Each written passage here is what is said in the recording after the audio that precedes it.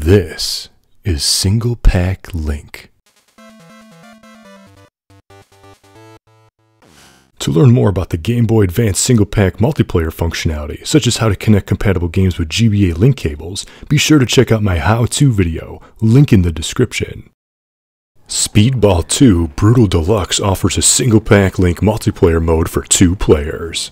Essentially an NFL Blitz version of soccer, but you use your hands instead of kicking a ball. This American Gladiators clone reminds me of Bill Laimbeer's combat basketball, only kinda dumber. The camera is zoomed in too far so you can't see anything or get a sense of where you are from the goal. When any of your teammates enter the screen, play control immediately switches to that character whether you're ready for it or not.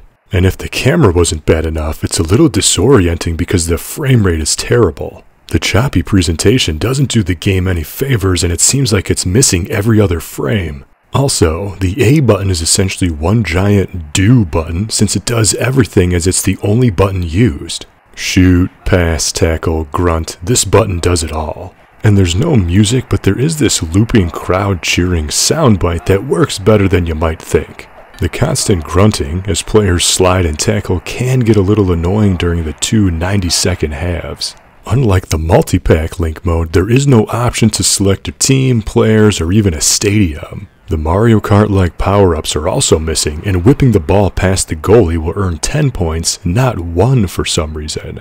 The Single-Pak Link mode in Speedball 2 is limited, as there are 0 options available, but I guess you can do worse for a 1-cartridge experience, choppy frame rate, and bad camera angle and all.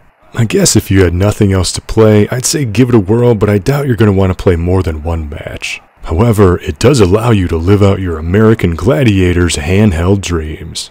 So what do you think? Were you even aware of this handheld Speedball sequel?